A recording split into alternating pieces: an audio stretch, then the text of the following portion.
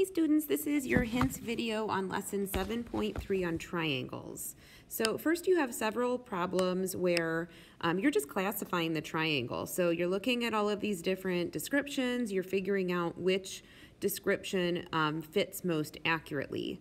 So as we look at this one, we can see it has a 90-degree angle. So that makes it a right angle. It's not obtuse, it's not equilateral, it's not acute, it's a right angle.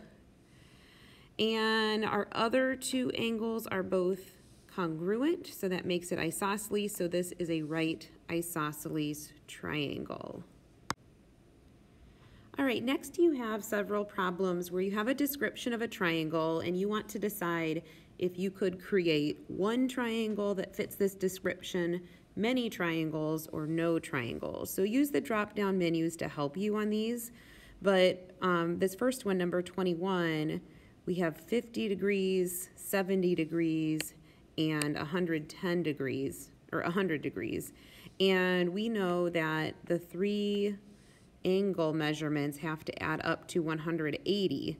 And when we add these up, we get 220. So you could create no triangles with the given description because if I look at the different choices here, it says the angle measurements don't add up to 180. So you're going to choose that from the drop-down menu. All right, and then the last one here is number 27. First, you're going to find the value of x for each triangle. So for the green triangle, we're going to add up x plus 65 plus 50 equals 180.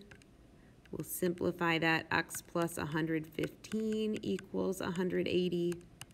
We'll subtract 115 and we get x equals 65. Okay, so that's for the green triangle. For the purple triangle, we're going to have 130 plus 25 plus x equals 180.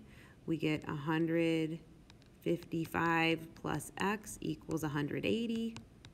We'll subtract 155 from each side and we get x equals 25.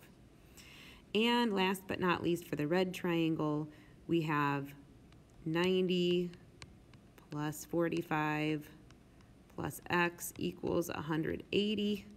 That's 135 plus x equals 180.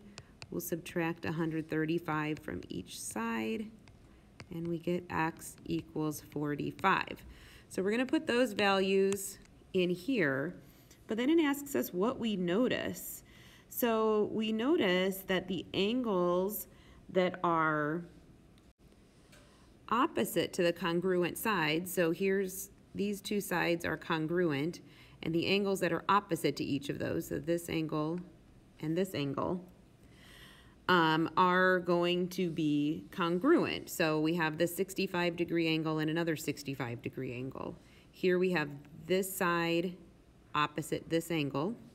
Let me use a different color on this one. And then we have this side opposite this angle, and those are all congruent. So that's what we notice about isosceles triangles. So an isosceles triangle has at least two angles that are congruent. Sometimes that definition is a little bit tricky because a lot of people think of an equilateral triangle as separate from an isosceles triangle. Technically, an equilateral triangle is an isosceles triangle. It's just a special kind that happens to have all three angles that are congruent.